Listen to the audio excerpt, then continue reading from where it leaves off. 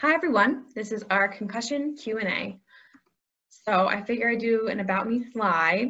So I started working here at Blackstone Valley Physical Therapy Services in December 2019. I went to UMass Lowell. I got my doctorate in physical therapy there, and then I did my undergrad there as well in exercise physiology. Now, since I've graduated, I've worked mostly in outpatient physical therapy, so working on a vast majority of patients with the typical orthopedic injuries like ankles, backs, like all total body. But I also have experience with like vestibular dysfunction, with people who get like vertigo or, dizziness and things like that, concussions, cervical dysfunction, and those kind of overlap a lot with concussions as well. For certifications, I'm certified in functional dry needing levels 1 and 2, which is something else that we started offering when I started working here. And then complete concussion management is the course that I took for this training to really go over more in-depth, up-to-date research for everything. And then also the selective functional movement assessment. So that's really good just for total body assessment as well, which plays in well with some of my other certifications. So for fun, I like to do yoga. I teach yoga here when COVID's not happening, so hopefully eventually we can open that back up. I like to go hiking, do different group fitness classes, and there's our contact information. So we discussed this a little bit in the last video I made, like what are concussion symptoms and how do you diagnose a concussion? So you only really need one of these symptoms after an impact to have a concussion. You don't need to have headache and balance issues and all this. It could even be something that lasts a few seconds. And then that's considered a concussion. So if you look at this list, any single one of these things, if someone, even gets hit and their head doesn't get hit by the impact, they could still have like a whiplash that can cause the brain to still have that shearing force to cause a concussion, which is really, really, really crazy. So when should you come in for PT for a concussion? Now, ideally, you suffer a head injury, right? You first want to rule out like any red flags. Like maybe you've gone to the ER, maybe you haven't, but you should get in to see a physical therapist within 24 to 48 hours. Now, that's something that if you were to call me, tell me you just got in, like we'd make room for you on the schedule. But like I said, the key thing is ruling out red flags. Now, what are red flags? Those are things like skull fracture, any sort of cervical spine instability, any new numbness or tingling, especially in the arms and legs. If you have a lot of midline neck tenderness, and some of this is like that central nervous system testing that physical therapists can do. So that's something like testing your reflexes or just looking for other signs that can indicate there's a problem with the actual brain, like the brainstem or spinal cord. Now, when you come in, sometimes people only need 3 visits. So visit 1, we basically go through like the history of what happened. We go through the neurological testing, and then it's a lot of education of understanding what's happening to me with a concussion and knowing that it's okay to be feeling the way you are and how we can make it better. And I think having that understanding really can relieve a lot of anxiety for people, especially because a lot of times people are taken out of their activities and it's just hard when you can't get out and do things. And I think a lot of people have felt that too with everything that's gone on in the past few months. Now, with that, we can actually diagnose the concussion if it has not been seen. However, the doctors are the ones you'd have to go to for an actual letter to stay like out of work and school. Physical therapists can definitely write a letter of their opinion, but under our licensure, it still needs to be followed up with a doctor's care type thing. Visit 2. So once we've gone through, ruled out any red flags, diagnosed a concussion, done those sorts of things, that's when we're going to be looking at a Buffalo treadmill test. So basically what that means, it's a treadmill and we slowly increase the incline. And we measure heart rate and your rate of perceived exertion. So how hard is it when you're walking on the treadmill? And we want to get a baseline of how dizzy are you to start? What's your fogginess level? What's your headache? And what's your nausea? So all of those things we'll measure on a scale of like 0 to 10. And then if any one of those increase by 3, then you're done with the test, and that's your threshold. We can determine from there. So that way, if you know, okay, when my heart rate's at 120, I become symptomatic, then we'll keep you just below that threshold to begin with. So there's different ways of figuring that out, and that should change with time. If you pass the test, that's when we would go to visit 3, the Blackhawks test. So this is more of like, especially for athletes, a return to readiness to play. So this tests more of like the total body systems of like trying to aim for, you're going back to practice. What sort of things do you do in practice? And it's a standardized test that helps with those things. So you go on the bike, we'll work on single leg testing as well as some agility testing, and see how you do and see if you become symptomatic, and look at those same things that we did with the Buffalo treadmill test. And if you pass that, then you're good to go back to play. And that's how we determine whether or not it's safe. Now, let's say you are at a work versus at a sport. Then we may not need to even get to the Blackhawks test. We may only need the Buffalo treadmill test, but it just depends on what your demands are and what your typical lifestyle is like. Now, here's the big one that we see all the time. What if you have symptoms months later? Still come in for PT, because honestly, it's the most common referral for concussions we get are those people who don't recover. But the big thing with concussions is making sure that you have early care, and then that can help prevent a lot of the long-term effects, especially preventing second impact syndrome, which is where you get hit in the head and cause a second concussion within a short period of time of that first concussion. And that's when symptoms can really take months longer than they should, versus only being like a few weeks to a month. So it's very similar to acute and like how we'd break down when you come in what we're going to look at.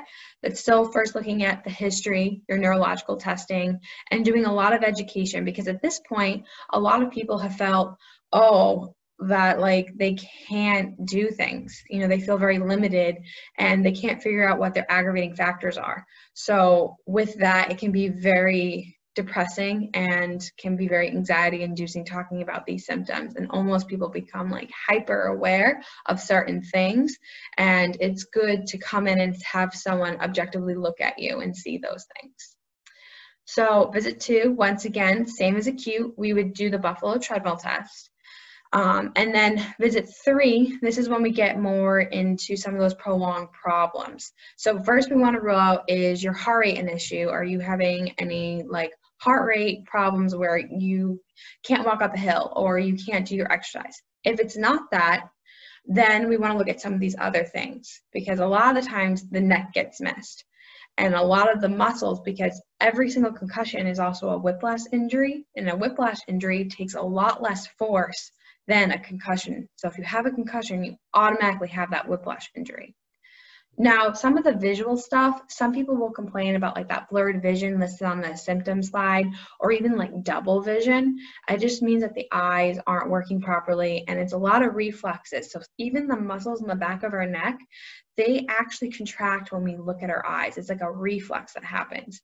So when we talk about the vestibular system, that's basically the inner ears working in conjunction with our eyes and our neck. So if any one of those things is off, it can really throw off our balance, you know, what we're seeing. And as we get more fatigued, these things can get worse.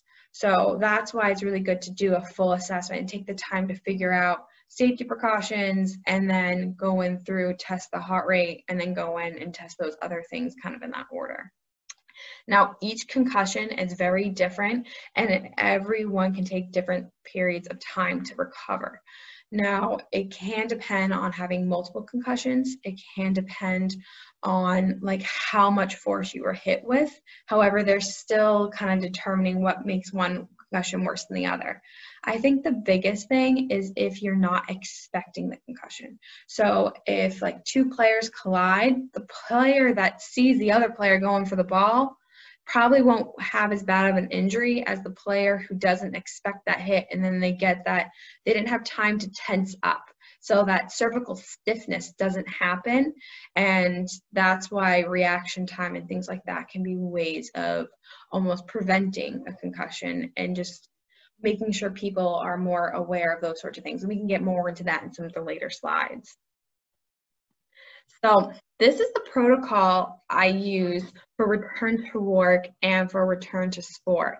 And as you can tell by looking at this, it's very much symptom oriented and to see how much they can tolerate. And it's, okay, you're going to start at this level, very, very low, and then we're going to slowly increase you. And then once you feel good at that level, then we'll go up to the next level. Now you can see it's not till 5 that you're at a full day of work and school without any restrictions. Once you get there, you want to make sure for athletes especially, they play in a full practice before they get into a full game. So that's one of the things that you want to make sure, especially between 4 and 5 here. Now, you really want the athletes especially to be completely asymptomatic while they're going back to school in their sport. Otherwise, they still need to be in to see you because they could be having some other dysfunction. Now, for people with work, a lot of times it's like car accidents, and that a lot of times affects multiple joints. Not everyone gets necessarily hit straight forward and back. They could be turned. The seatbelt can pull them back at an angle. They can get hit with the airbag. There could be lots of different reasons for multiple joints, like the entire spine being affected as well as the brain. And I would say almost all car accidents, especially where the airbags deploy, there's probably concussion involved. Now, how do you know how bad the concussion is? So all concussions are a mild traumatic brain injury. Those two terms are synonymous. But the key is when something's a mild traumatic brain injury, it has a reversible energy deficit. So what that means is that the cells in our brain, will eventually recover from that. Now, the real question is, have you had multiple concussions in a short period of time? That is the one thing that you can prevent. If you can get removed from play immediately after sustaining that concussion, and then you're out for a week or so, then you go back in once you've gone through PT and you get cleared, that's going to be the safest course of action for all the athletes and prevent that second concussion, so that way you're not going back too soon. Now, a lot of it might depend on your symptoms and aggravating factors, and it could just be that you need to build up a tolerance. Very few people just need rest. It's usually the people who never rested that really could benefit from a week off of doing nothing. But most doctors now tell people to rest to avoid activity. But the only problem with that is that can be really damaging for people who are used to being active and going out with friends, and getting back to that team environment for those athletes can be really good on the mental health aspects. I also use a scale of 0 to 10 for pain, dizziness, fogginess, headache, for all of those. And I said, in general, when you're trying to do activities, if it goes up more than a 3 out of 10, so if you were at a 3 to start and it gets up to a 6, that's probably the threshold. You don't really want to go above that threshold while you're doing activity. You also want to see how long it takes you to recover to get back down to that 3 out of 10 symptom. Now, all of this is based on function, how long ago the concussion occurred. So if it's been a really, really long time, symptoms tend to be a little bit worse. Same thing too, if there's any history of mental health issues, then that can actually make everything else worse. Just because a lot of this is the mind and knowing where you are. So that education piece of knowing that this isn't permanent, this can go away, can be really, really good for people. So getting in early and getting that education can be really, really helpful. So that's why coming in within that 24 to 40 hours is so important. So some of the other questions. So what symptoms are more serious than others? So I would say once you've ruled out some of the red flags, any affecting the brainstem or the cerebellum. So those are parts of our brain that we test for. So we look at our cranial nerves. So about nerves in the body connecting to different muscles and things. These cranial nerves come off of our brainstem, and they control different things with our eyes, our hearing, even all the way down to our digestion. So we can test for those when you come in for physical therapy. We can look at coordination. So if all of a sudden you're just not walking normally, or you can't do certain movements you could before, like rapidly turn your hand back and forth and things like that, we can test for that. And you know, when like the doctor uses the reflex hammer and like hits your knee, we can test those at all different levels throughout the upper extremities and the lower extremities, just to make sure that those are normal. And a lot of times the patients report they're different, then we can probably determine there might be something else going on within the brain. Now, the big thing is you don't want to have anyone having a brain bleed, you know, a skull fracture, some of those red flags from before. But I would say those are probably some of the more serious symptoms, just because those are actually the brain and could take a little bit more with the rehab. Now, compared to like having just like neck stiffness, because the neck, having problems there can actually cause some symptoms that replicate a concussion, like blurred vision. You know, it can also cause referred headaches coming up and around, which isn't something that you usually think about. Now, another question that was posed is you have a concussion and then you're told to stay awake afterwards. Now, that is because they're looking for a brain bleed or any sort of serious injury. So you do want to stay awake. The reason now they want more attention to the concussions and things is they don't want to have anything serious happen because someone went home and went to sleep. Usually if someone's worried about a skull fracture or a brain bleed, they should be sent to the ER. Same thing too, if someone seizes from hitting their head too hard, that's another red flag to be going in and seeing the ER doctors. I think now people are a little bit more aware of this than they were like 10 years ago in the seriousness of concussions with awareness.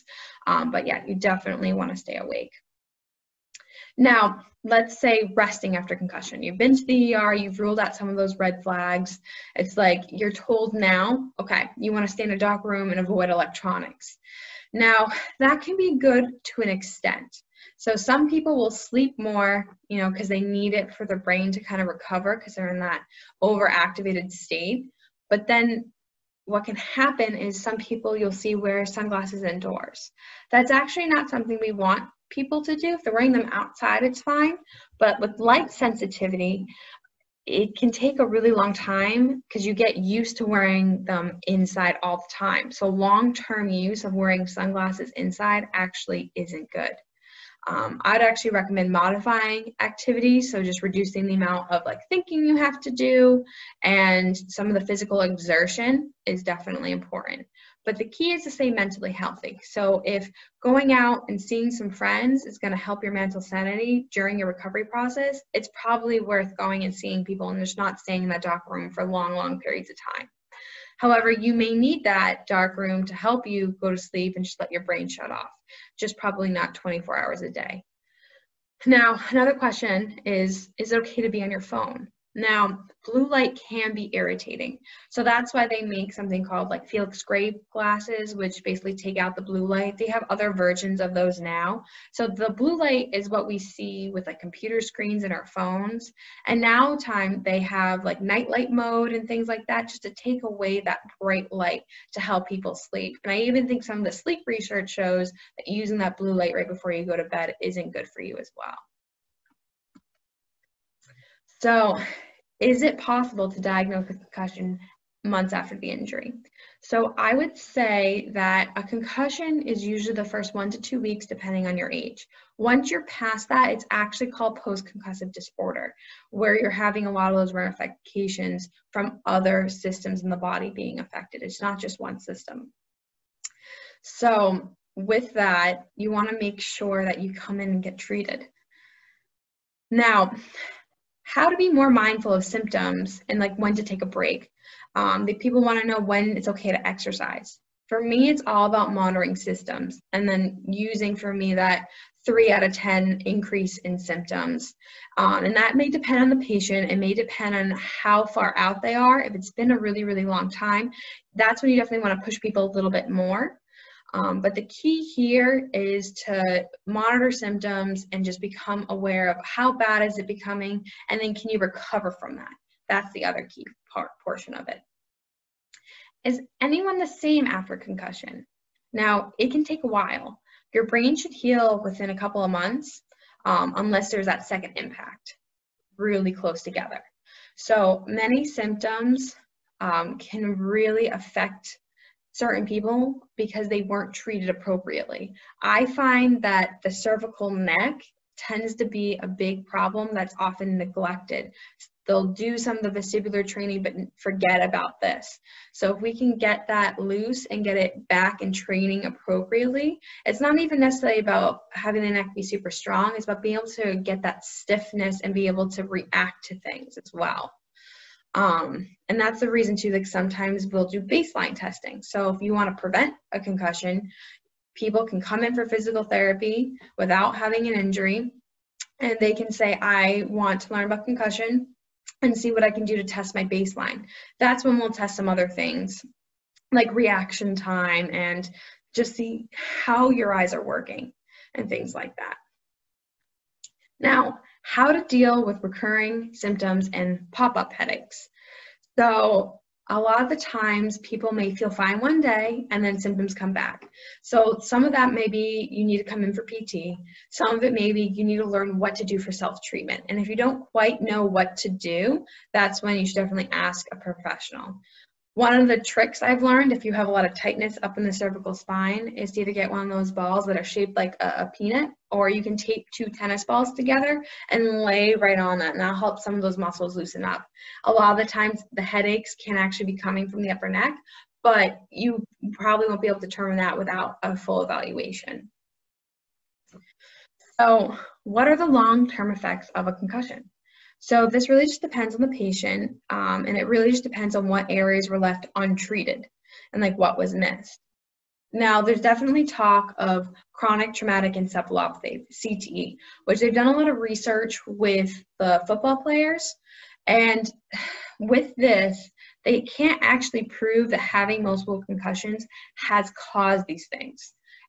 Because they haven't also tested the population, it could be related to other things, maybe like steroid use or other things, but they haven't done enough research to say for certain that multiple concussions causes CTE. Do minor concussions have long-term effects? I would say if they're mismanaged, they definitely can. That's just the key thing, is getting treated and seeing a healthcare professional early on.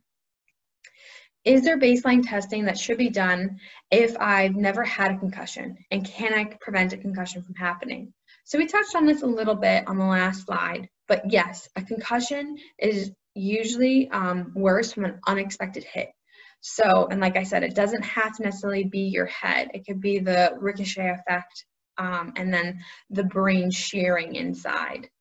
So what we look at with the baseline testing is the history, symptoms, your short-term memory, balance, using like a drop stick reaction time test. So what we would do is basically drop a stick down for your hand and see how quickly you could grasp it, and then we can measure the distance so we can get a measurable outcome for that. Grip strength, because sometimes people may have neck issues that may cause the grip strength to weaken. Delayed memory recall. So I may ask you something in the very beginning and then have you remember it by the end of the treatment without telling you that's what I'm testing. So that one can be pretty key, and people can have a really hard time with when they're having memory problems. And the impact is basically a test that's now given out to most high school athletes. So sometimes we'll do that in here, but for the most part, I would